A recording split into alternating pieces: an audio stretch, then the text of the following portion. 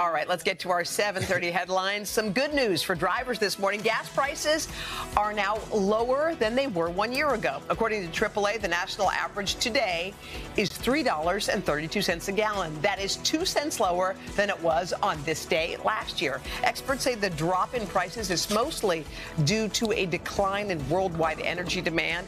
It's welcome news for Americans, of course, many traveling during the busy holiday season.